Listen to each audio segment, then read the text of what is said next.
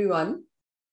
In this video, I'm going to describe the test which is called as the repetitive nerve stimulation test, or RNST for short. I'm Dr. Manvir Bhatia, a senior neurologist and a sleep specialist in Delhi for the last 30 years. So what is this repetitive nerve stimulation test? As the name itself tells you that they are repeated stimuli, so that is repetitive. We stimulate a nerve stimulation, and that's the test that is done. Why is it done? What kind of information does it really give us?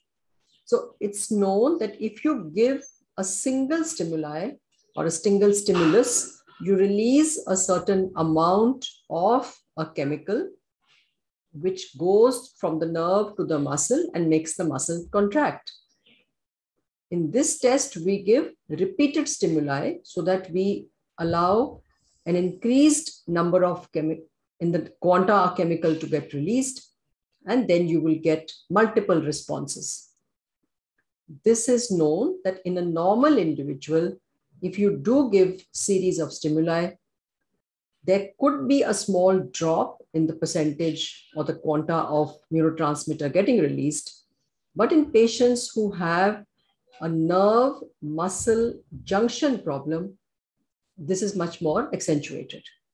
So this test is a good test to detect the nerve muscle junction condition. And in these patients, their typical description of a symptom is something called as fatigue. Fatigue, especially when the task is continued. Like it will tell you that if I walk in the beginning, I'm okay, then I will get more tired.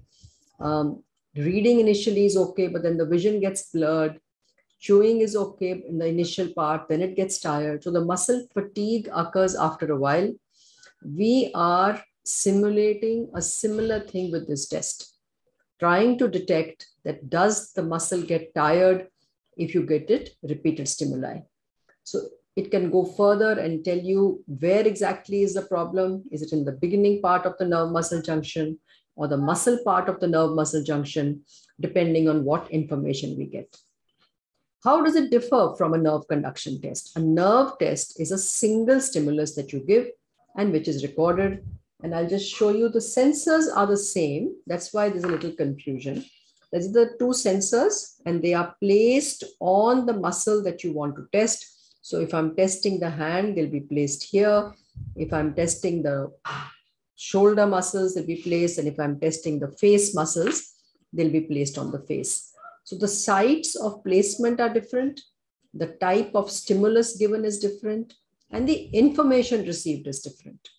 And thus, this is the difference between the nerve conduction test or a simple nerve test versus the test which is called as the repetitive nerve stimulation test.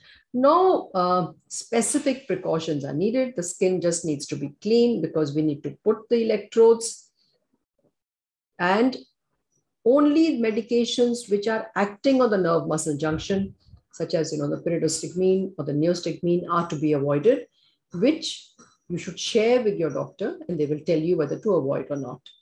So I do hope that this has answered some queries regarding why this test is done, how is it done, and how does it differ from a nerve test. Thank you so much for your attention.